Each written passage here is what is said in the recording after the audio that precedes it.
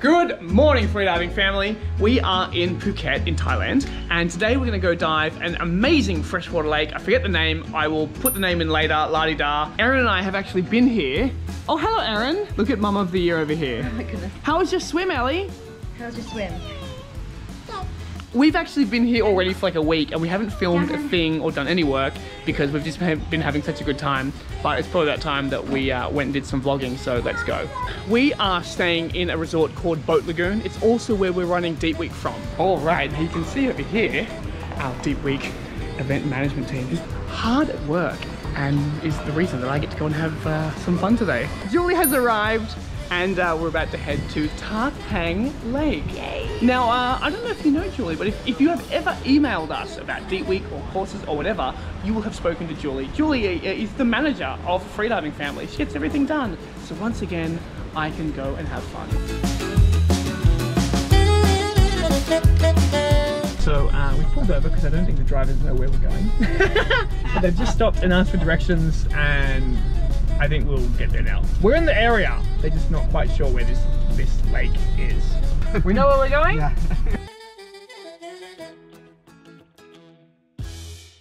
How was your ride? It's so good! This is Thar Thang Lake.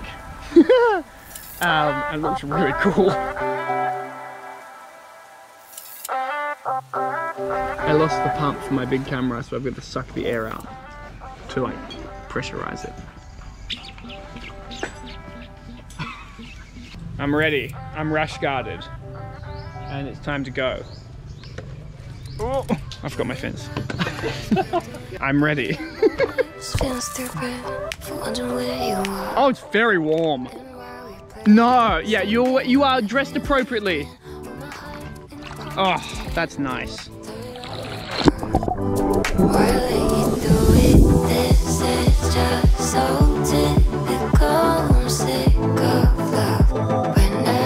So like most lakes, the floor was silty and covered in algae, standard. But then as I was swimming along, something pretty random just popped out of the distance.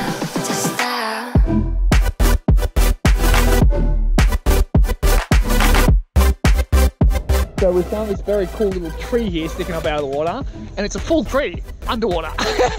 Let's go, I'll go show you right now.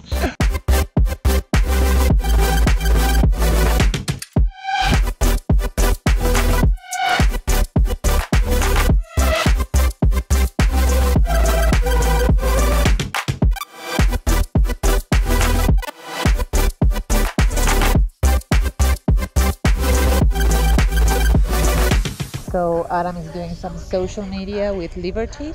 They are using the tree here at the lake to get some cool footage.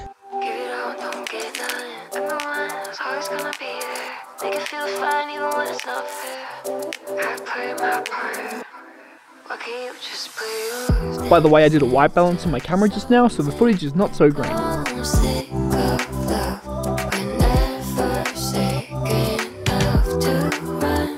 There's just like so many cool trees and stuff underwater. I'm actually thinking like, how the hell did these trees get here? Were they placed here, or did this place flood from something? But anyway, there's lots of really cool trees underwater, and we've been doing some social media-ing on them, making Instagram reels and the such, and now we're gonna just go and like actually explore.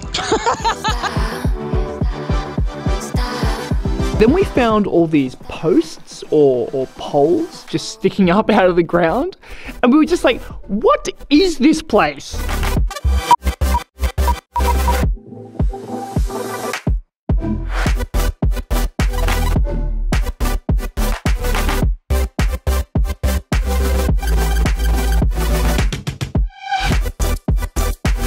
Alright everybody, stop watching the video, stop, just pause the video. What do you think this place is? Comment your answer down below, just write whatever you think it is, and then keep watching the video to see if you were right. We were literally about to get out of the lake right now, and then I just got a call from Mikey, a friend of ours, and he's like, hey Adam, and I was like, oh, Mikey, so let's go over and see what they're up to.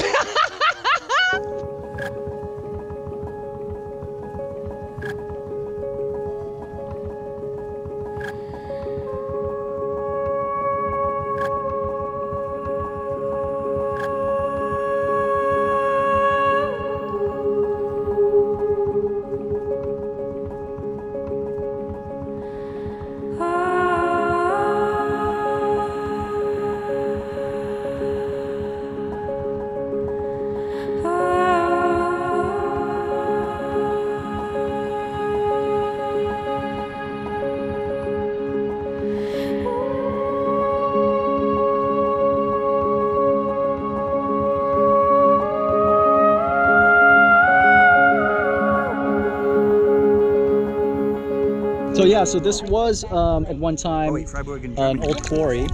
I'm not sure what they were mining here, but you can see like all throughout there's little structures that are still left underwater from when the quarry was here at one time, and then it just flooded with the rainwater or the natural water table just took over. But the visibility is pretty nice. It's a little milky, but who doesn't love milk? I love milk. Like this being an old quarry, you can imagine that anywhere you see sticks and bits and bobs poking up out of the water, there's probably going to be something interesting down below. So we're just going to go and look for the sticks that poke up out of the water, and look for the old quarry buildings, and hopefully we won't swim into a pile of lead.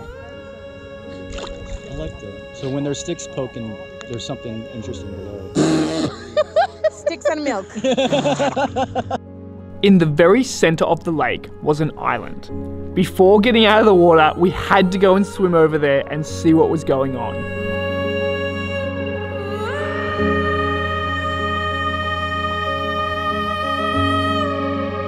Not an island, it's a big tree.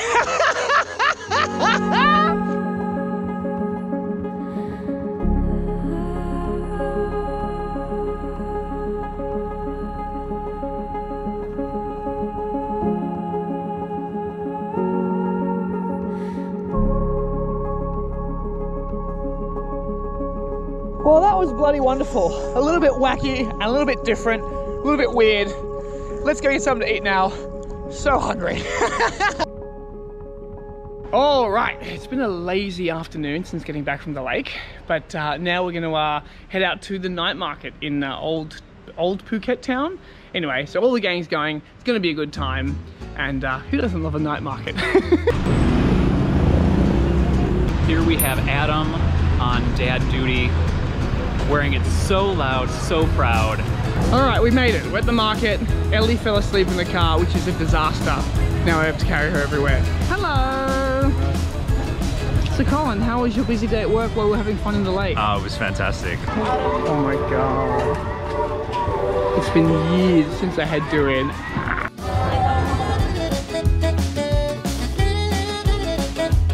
So apparently this is like the place to be, this dumpling shop.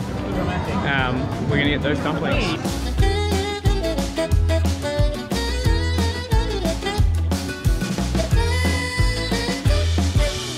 Okay, it's very hot and there's lots of children who are not happy, and Erin and I have to bow out of the night market. We just can't keep going. So I'm gonna give the camera to Colin and Julieta, and they're gonna film some stuff, and you'll see what it's like. It's really cool here. I barely filmed, so I wanna show you what it's like. There you go. We got smoke energy. Oh, Sweet God. princess. Colin, tell me, what's the thing you like the most about Adam, and what is the thing you like the least?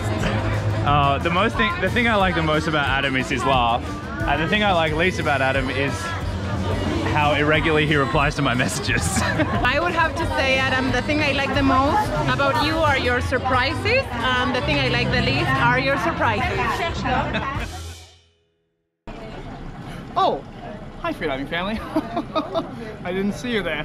Today, we're going on a beautiful boat trip to a magical island called Koh Ha. Apparently, it is one of the best caves to dive in Southeast Asia. So we're pretty bloody pumped, as you can well imagine. And yeah, let's go do this.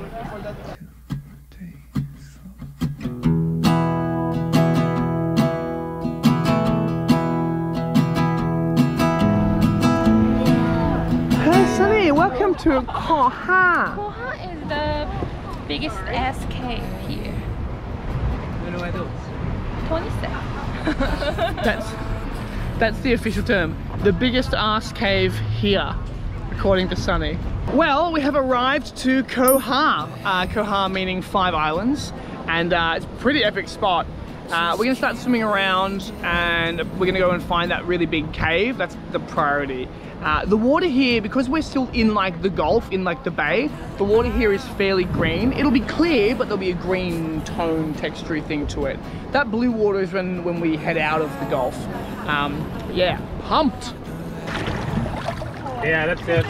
All right, away we go. Thanks, Chloe. Hey, both know that this is right.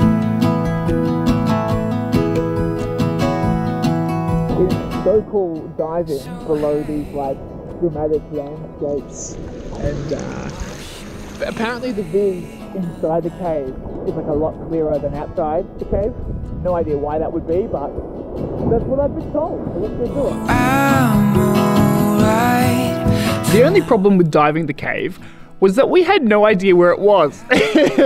Tony, our friend who had dove the cave before, got sick in the morning, and so he couldn't come and we were on our own. I'm gonna love you till the end of time, because a love like ours is hard to find. How cool is that, Adam? Very, very cool, very cool. Then we spotted some scuba divers and we followed them to the cave. We found it, and all we had to do was follow the scuba divers, hey? It looks really cool. It looks dark inside. So we'll go in there really slow, take our time, feel it out. Exciting. Inside this cave was a huge open cavern with a big pocket of air at the top. You could go and swim into it and breathe inside. Tony, our sick friend, was also meant to bring some torches, so we were on our own there too. But he did tell us that if you swim into the cave really slowly and let your eyes adjust, you'll be able to see where the air pocket is and you can swim up into it. But my eyes were not adjusting. And I really don't love swimming blindly into caves, so we decided to just play around at the entrance. Because a love like ours is hard to find. Right now, Adam is taking photos of Maria Noela, our wave 4 instructor. It takes us to the cave, and we will check out later how those photos went.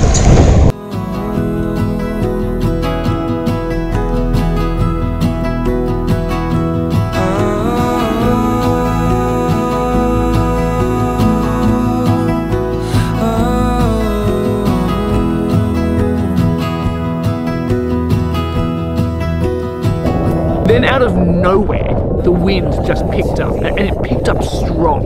And then the current picked up, and it picked up strong too. It was absolutely wild. It was all pumping. I've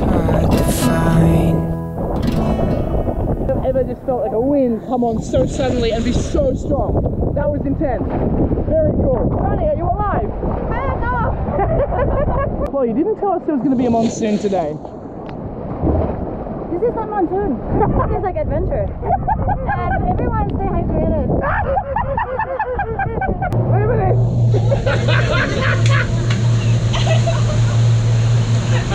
That's a good bullet there. This is a Thai remedy for seasickness. Yeah, it's like sniffing tiger balm. But, I mean, Liberty's not vomiting anymore, so it must work. It works. The storm has mostly passed, and we've caught up on this island here. So, I'll get out of the wind. We're just going to go for a little swim, see what it's like, and then spend 2 hours driving back in the rough sea. Yay!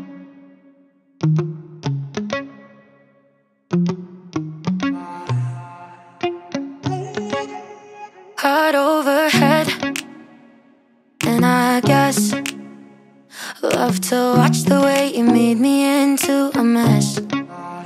Hands on my dress, neon red. You were everything I didn't need until you left. Now I'm dancing around my living room. I get drunk on the thought of you and I, when you were mine. See your eyes in every stranger. I replay the way that we were till I'm high. No, it's not right. Heart overhead, and I guess I love to watch the way you made me into a mess. I miss you missing me like you used to, yeah, like you used to. I miss you. And now all the faffing around and fun diving comes to an end, because in a few days, Deep Week Thailand, the very first Deep Week Thailand begins. and it is going to be amazing. I'll put the video up next week. Make sure you watch it. It was such a good time. You'll see what goes into putting 163 freedivers in the water all at once in a brand new location that you have never been to before. Oh, good times.